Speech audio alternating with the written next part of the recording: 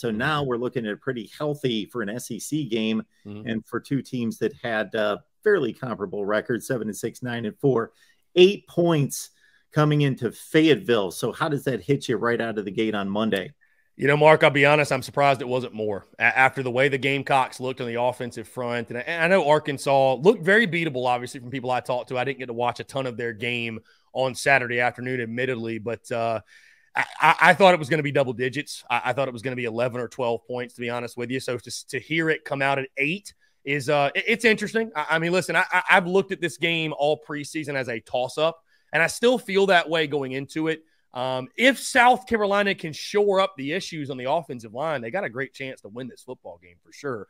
I think you will not see many folks picking the Gamecocks this week. So the number, I wasn't stunned. I was a little bit surprised because I was asked early Sunday, where would you project this line? And I said 10 or 11, admittedly, like I said. So, we'll see. It's interesting. I think Vegas, when you look at that, I think Vegas, obviously, they have Arkansas, the home favorite. Understandable. That's what we all were expecting. We knew the Gamecocks would be a dog. But I think what it's also saying is Vegas does expect South Carolina to improve from week 1 to week 2. And every football team, right? I mean, again, your greatest improvement comes between week 1 and week 2. Any coach will tell you that. So we'll see if they can shore things up on the offensive side. I mean, that is the greatest area of concern, Mark. And that's where my frustration and a lot of others came, because it's interesting, Mark, there aren't many times, I don't ever remember leaving a 21-point victory as frustrated as I was Saturday night. And I think, again, whether fair or unfair, it's just simply because of the preseason expectations and the hype and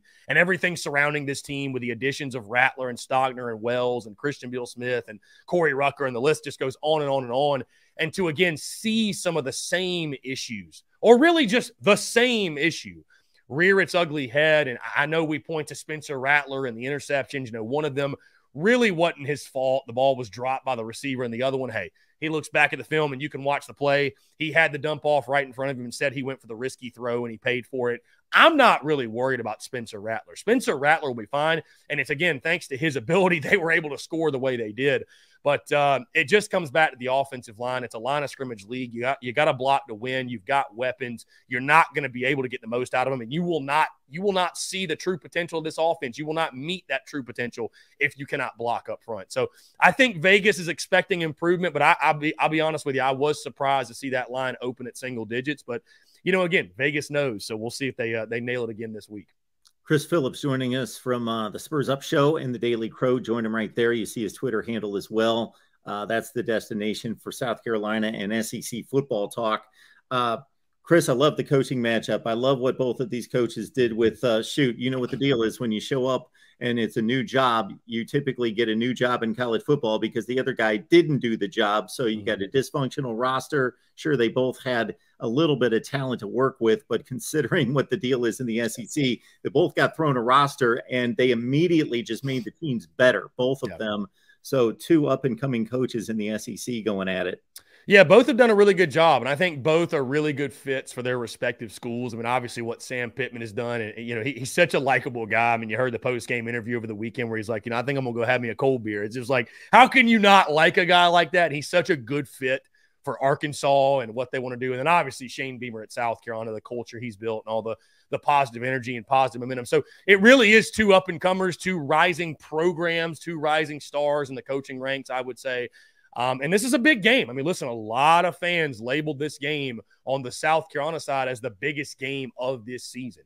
And many folks, whether fair or unfair, their hopes of this season are hinging on what happens Saturday in Fayetteville. Now, again, I would go and caution folks, hey, win or lose, it doesn't guarantee one way or the other which direction your season's going to go. But it would be massive for South Carolina, a team that last year struggled so mightily on the road and it would be huge. There's no other way to put it. It would be huge, and especially after week 1 where you got sort of mixed feelings. You're going to have to play a good football game and play like a sound football team to go beat Arkansas at their place. You're just going to have to. So we will continue to learn a lot about this Gamecocks football team. But, again, two great coaches, and I think two coaches that will have a lot of success at their respective programs. But, it's a big game for both schools. Both programs feel like they're on the up and up and on the rise, and winning a game like this only helps to further that cause.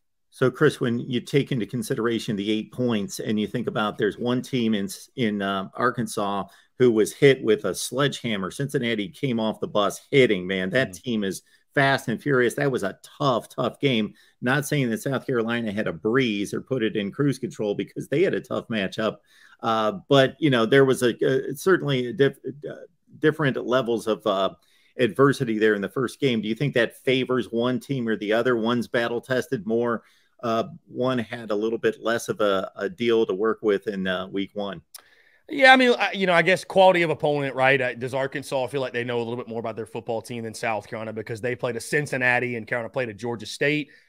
I mean, maybe that helps, but, you know, obviously it's a different animal for both sides when it's your first game in SEC play. And, of course, this is the SEC opener for both. So I think both teams will learn a lot about themselves. It's just a different animal, right? South Carolina may not be one of the elites or one of the top teams in the conference, but it's still just a different level of competition, right? I mean, we saw what the SEC did over the weekend, and if LSU could have just somehow made an extra point and gone and won in overtime, you know, the SEC would have went undefeated. So, you know, maybe you give the advantage there to Arkansas, but I wouldn't put a lot of stock in that. I just think that this is one, like I said, we'll learn a lot about both sides. And again, how much improvement is made from week one to week two? That's the big question I have. And I think that's what's going to go a long way to determine this football game. And I think the more the mystery is South Carolina, right? I think Arkansas feels confident after the year they had last year, KJ Jefferson at quarterback. You know, they do have question marks, sure, but they feel confident in what they've got on their football team.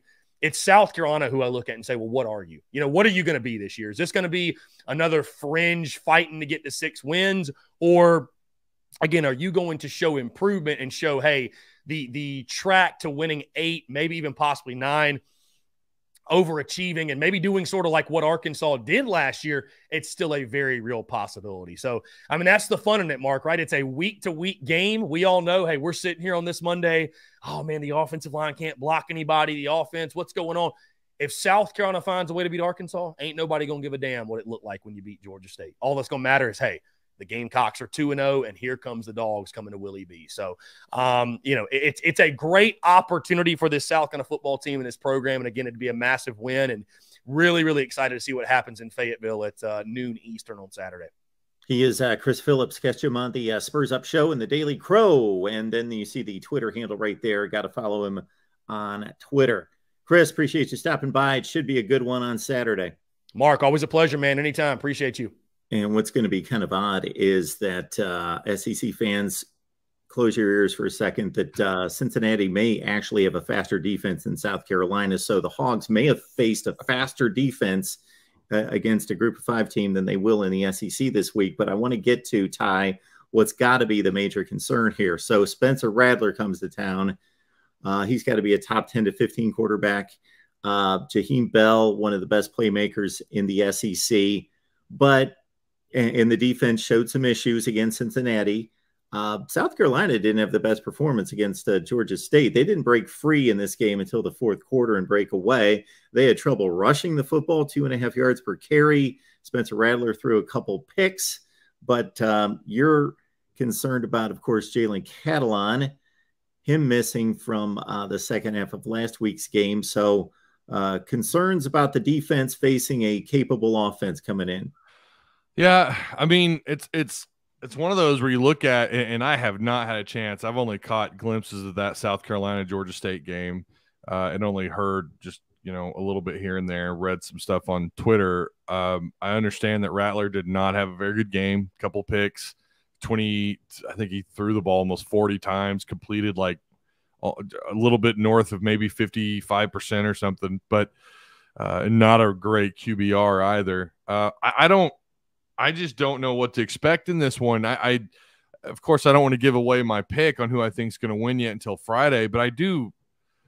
It's hard to do this and not say that despite Catalon and, by the way, Miles Slusher, 2 guys in the secondary being out, it's hard to not be a little bit concerned because you know they're going to try and throw that ball. They're going to try and sling it. Like you said, their run game not overly effective. You know, they, I guess, struggled to get anything going really on offense until maybe the third quarter. But yeah, this will be fascinating to see how they try to pick apart Arkansas secondary. Spencer Rattler, say what you want about him, we know he's a capable quarterback.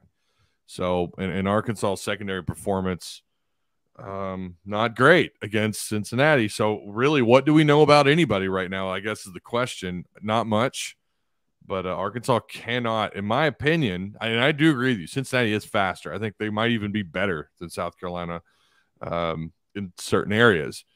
But I just don't know what to expect just yet. I'm gonna have to sit down, talk with some folks, watch the game, and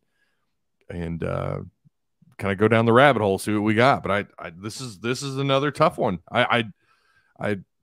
Well, I should say it's not a coin flip for me. I'll say that it's not a coin flip game for me, a close 50-50 kind of game. But there are some matchups, as you mentioned, that will be fascinating to see between Arkansas and South Carolina. Two of the emerging coaches in the SEC as well. Shane Beamer did a great job with what he had coming in. Just, you get thrown a roster, you pretty much don't have any of your own guys that first year, and he pulled it together, won a bowl game against North Carolina with 4 quarterbacks. And then Sam Pittman, we look back a couple of years, pretty much the same deal there. He was able to just be handed a roster and somehow make it a whole lot better on the scoreboard than the previous guy. So 2 really good coaches going at it. Yeah, not saying – I mean, yeah, all the love in the world for Sam Pittman, right? I mean, that's what the fans will tell you here. They love Sam Pittman, especially with what they had in Chad Morris. That is it's not hard to – I think you could have brought in, I don't know, just about anybody, and they would have been thankful to move on from Chad Morris. But you're right. What Sam inherited, it's amazing. I mean, we're sitting here talking about how they struggled and they still beat a capable, ranked Cincinnati football team. 2 years ago, that was a pipe dream. 3 years ago, that was what the hell are you talking about? That's where we're at now. That's incredible. That is that's just a tip of the cap to Sam Pittman's what that is. I mean, the job that he's done at Arkansas is incredible. I know you and I talk about that a lot, but it is simply incredible that what he's been able to do. We'll see what happens from here on out. We'll see what, maybe they're better, a lot better than we think, which I think they're better than what we saw Saturday for sure. There's also the possibility that, you've got some things you got to overcome, and those could eventually catch up to you. Maybe they catch up to you against South Carolina. Maybe they catch up to you against A&M. Of course, you got Bama coming into town. If you've got stuff going on, if you don't have it fixed by then, you're in real trouble against someone like the Crimson Tide. But, yeah, I mean, Arkansas's he's just such a perfect fit. Sam is, and Beamer's done a good job at South Carolina. You're right. The mess they inherited at quarterback a year ago, I remember that just being an ongoing theme for them. And they seem to think they have their guy in Spencer Rattler. And I guess we'll find out as the year unravels. Ty Hudson, Hogville.net. You can look it up right here on YouTube as well for the video versions. Hogville right here on YouTube. Ty, appreciate you stopping by, setting us up for a under the radar big one in the SEC. Whoever wins this one, I think, really takes a step into, okay, you got past another big hurdle, and this may be a team to look out for in the SEC.